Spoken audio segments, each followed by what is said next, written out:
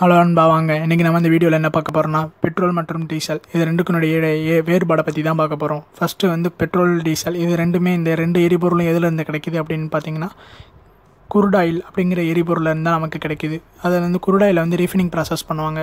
அதை வந்து சூடுபடுத்தி குறிப்பிட்ட வெப்பநிலையில் வந்து எடுப்பாங்க.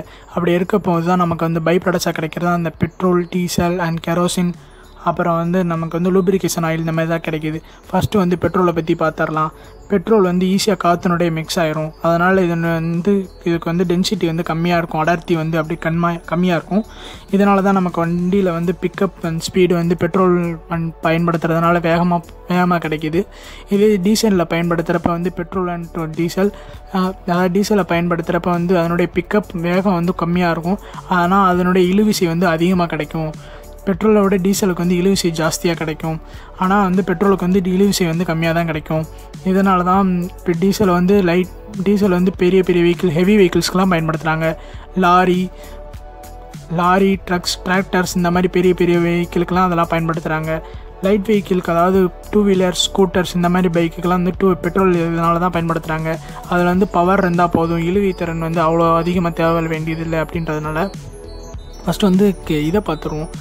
அதாவது கம்ப்ரஷன் ரேஷியோ அப்படின்னா என்னென்னு பார்த்துருவோம். கம்ப்ரஷன் ரேஷியோனா ஒன்றும் இல்லை, இன்ஜினுடைய டோட்டல் வால்யூமை கனெக்ட் பண்ணுறது தான் வந்து இப்போ இன்ஜின் சிலிண்டரில் இருக்க இன்சைடில் வந்து வால்யூமை கவர் பண்ணுறது வந்து டோட்டல் வால்யூம். ஷாஃப்ட் வால்யூம்னா ஒன்றும் இல்லை, இன்ஜின் சிலிண்டருக்கும் பிஸ்டனுக்கும் இடையில உள்ள கிளியரன்ஸ் இருக்கும், ஒரு கேப் இருக்கும், அதுதான் வந்து கிளியரன்ஸ் வால்யூம் அப்படின்னு சொல்லுவாங்க. இந்த இமேஜில் உங்களுக்கு வந்து கிளியராக காமிச்சிருப்போம், பார்த்து தெரிஞ்சுக்கோங்க. அடுத்து இந்த வெஹிக்கிளில் வந்து என்ன தெரிஞ்சுக்கிறோம் அப்படின்னா, நம்ம வந்து டீசலில் வந்து டீசல் எரிபொருள் பயன்படுத்துறதுனால வந்து சத்தமும் வைப்ரேஷன் வந்து ஜாஸ்தியாக இருக்கும். இது வந்து நம்ம மெயின் ஒன்றுலேயே எதுக்கு பயன்படுத்துகிறோம் வந்து டார்க் இழுவிசைக்காண்டி தான் பயன்படுத்துகிறோம்.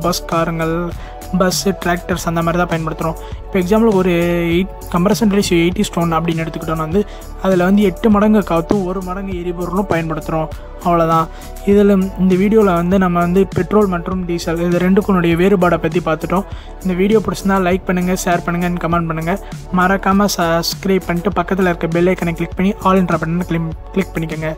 இது மாதிரி மேலும் டீட்டெயில்ஸ் வேணும்னா கமெண்ட் பாக்ஸில் கமெண்ட் பண்ணுங்கள். தேங்க்யூ ஃபார் வாட்சிங்.